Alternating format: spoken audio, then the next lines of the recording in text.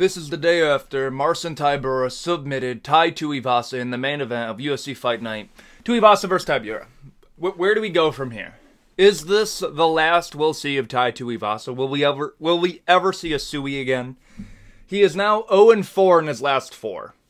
Now, the one thing I can't stress enough is it's not like he was losing to heavyweight cans, okay? Like, there's a huge difference between somebody who's in the top 5, or even, like, the top 8 of heavyweight, and a can in the heavyweight division.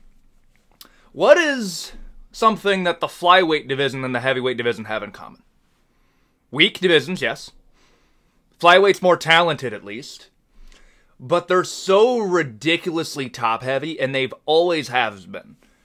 Lightweight, bantamweight, a lot of the divisions in the middle, even light heavyweight more to an effect than heavyweight is, they have a pretty even distribution of talent. Heavyweight has never had that. The heavyweight division looks kind of like the top 5 is like your NCAA athletes, your Olympic gold medalist, your people that are like the next generation of champion, your greats like Stipe, Daniel Cormier, and John Jones now. And then when you get out of the top 8, you get in the people that's like, yeah, but you're talented because you're 250 pounds of muscle and blubber. And you're just a little bit more athletic than the dude who gets gassed in the first 30 seconds of the fight. And outside of that, you kind of just have a bunch of dads that are doing MMA. Let's just be real here. Like,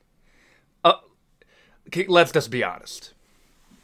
Tai Tuivasa, I'm not that worried, in all honesty, because Tai Tuivasa has something that a lot of heavyweights don't have.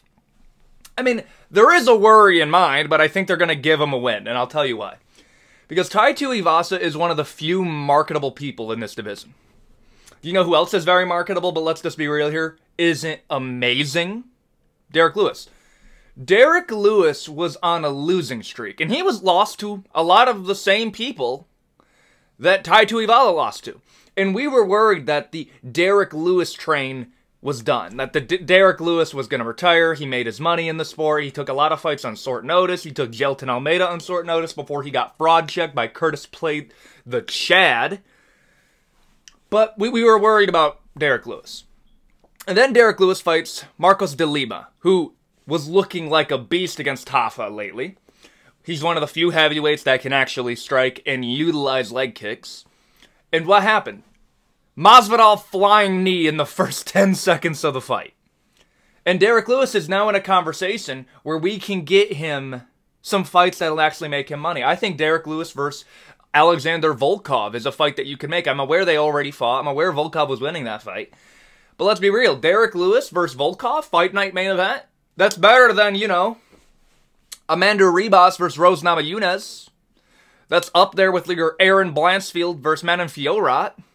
That competes with a lot of main events that we're going to be getting. We can make that a good Fight Night main event. Just please do not put that in the apex, for all that is holy. But Tai Tuivasa is now in that a little bit worse situation than Derrick Lewis was, because Derrick Lewis beat Marcos de Lima. But let's be real here. Marcos de Lima was a guy that we didn't know how good he was until he got into those rankings, until he fought Tafa. Junior Tafa. I almost said Justin Tafa. His brother. Tai Tuivasa lost to Marcin Tybura, and he was looking good in that fight. He cut up Marcin Tybura early in the fight with an elbow in the clinch. But I'm just going to say it. I'm going to keep saying it.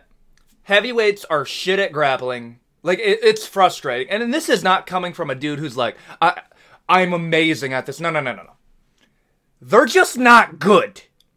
Tai Tuivasa, I cannot stress this enough, had a headlock. He had a headlock on Marcin Tybura when Tybura already passed guard. For anybody who doesn't understand how bad that is, you can't do anything with a headlock if your opponent's already passed your legs, aside from giving up your back. And that's what happened. Tai Tuivasa, for whatever reason, decided it was a good idea to sew off his back to a dude that can actually hit a submission in this division. And Tai Tuivasa got rear naked choke after, I'm just going to say it, not really fighting it. Like I understand in the situation, it's different. Nerves are different, but this was in the Apex. This wasn't with the crowd. Wasn't really fighting it as good as I thought he would, frankly. So who do we give him? We have a lot of people. We can give him Marcos de Lima. A fight that he can win. Now, the leg kicks are going to be a problem, don't get me wrong, but I mean, Marcos de Lima's, his hands are decent, doesn't have the power of a Tai Tuivasa, got KO'd by Derek Lewis. Tai Tuivasa had a good fight against Derek Lewis. I say that's a fight that you can make still within the rankings. Those same rules don't apply. Like, here's Petr Yan was on a 3-4 fight losing streak in the UFC, and then they gave him Song Yadong, and then he won the fight. And now he's back in a conversation where he can fight for the belt. That's in a bantamweight, a division that's infinitely better than heavyweight. Heavyweight is so talentless, unless you're talking about the top 5. And let's be real here. Tai Tuivasa's not a top 5 talent. He isn't. He got destroyed by Cyril Gane, although he did clip him. He's going to lose to Tom Aspinall. He'll lose to Curtis Blades.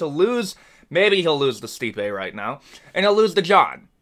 I'm sorry, Tai Tuivasa was never winning a title. We like him because he drinks beer out of a sewer when he wins. And he's pretty likable. I do like the dude. He's pretty fun. The Tai Tuivasa train's not over. We're just changing destination. We can do Marcos de Lima. We can do Alexander, I think it's Romanov. When we get outside of the top 10 in heavyweight, I'm sorry, I start stopping to care. If you don't make it in the top 8 of heavyweight, you're not in the championship picture. You're just not.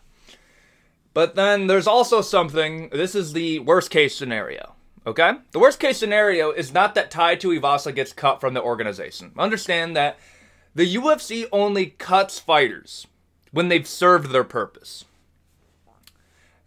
We've seen this multiple times. Even when somebody wins a fight that they were meant to lose, the UFC's cut him before. That one, Jubilee, that one Indian guy that came into the UFC. Lost his debut against an American can. They cut the American guy. He wasn't meant to win. Tai Tuivasa hasn't served his purpose. What I mean by served his purpose, he hasn't created a star to replace him yet. He hasn't done that. If Derek Lewis lost to Marcos de Lima, they probably would have replaced Derek Lewis. He won his replacement fight. Tony Ferguson. Tony Ferguson fought Paddy Pimblett.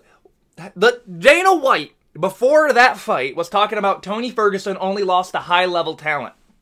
And that Paddy Pimblett shouldn't be the favorite in this fight. And that Paddy Pimblett is stepping up in competition. And then Dana White, you know, like switching into a separate personality, when the fight's over, he goes into the press conference, and I shit you not, the first statement that he puts out about Tony Ferguson isn't how well he did, isn't about anything he did in his past, isn't about the losses he had. No, it was, I believe Tony Ferguson should retire. What a switch up right there. The fact is Tony Ferguson served his purpose to the UFC. They offered him a chance to go out on a win against Nate Diaz. He failed. So, they're going to use Tony Ferguson as a stepping stone for Paddy Pimblett, a star that they need to get him a win because he gets dropped by Drew Dober, Matt Frevola, and any other person that's somewhat decent. So that's what Tony Ferguson was meant to do. Tony Ferguson's just not going to retire, so they're just going to feed Tony Ferguson to some crazy good Dagestani prospect and just be like, okay, he's done. We're not going to redo his contract. That's just how it's going to go. Tai Tuivasa hasn't done that yet. Marcin Tybura is not going to be the star that they want him to be. But there is somebody else that's coming up in the division that I'm telling you the UFC is going to try to make into a star. And his name is Robulus Despain. The last fight for Tai Tuivasa is going to be Robulus Despain horrifically KOing him in the first round, like how Tai Tuivasa got popular. At that point, Tai Tuivasa served his usefulness. He made money for the UFC. He was a fun personality to the heavyweight division. He got eyes to the heavyweight division, which is something that, you know, we have trouble with. And he created a new star to replace him, Robulus Despain. That is what is going to be the end of Tai Tuivasa if he's not careful. Now, how do we get out of this mess? Tai Tuivasa just has to win one fight. Now, don't get me wrong. Tai Tuivasa versus Robulus Despain, if Robulus Despain can keep winning, it's probably going to happen. I can see a few other fights that they can do for him, but if I'm Tai Tuivasa, Marcos de Lima is a fight that you can do. You can also do Muhammad Usman. Muhammad Usman's been fighting cans, doesn't really have hands. I could see those fights taking place, winnable fights for him. But then, say the UFC just decides, you know what, we're done paying you more than most heavyweights. You've served your purpose. Here's Robulus Despain, the 6'7" Cuban. Good luck, buddy. Have a suey if you win. And that's going to be the end of Tai Tuivasa. I just want to reassure you guys that no, it's not done. Purely because Tai Tuivasa is one of the most likable, most marketable guys in the heavyweight division. Let's be real here. It's so incredibly top-heavy in the division. Tai Tuivasa is going to be able to get a win. They'll give him some obese heavyweight just outside the rankings, and then he'll KO him horrifically in the first round, and then you guys will be like, Shoey, he's back. Let's be real. That's what's going to happen. I just want to reassure you guys. Tell me what you think in the comment section down below. I got a few more videos I got to make today. This is just the style of video that I'm going for. And with that out of the way, adios, guys.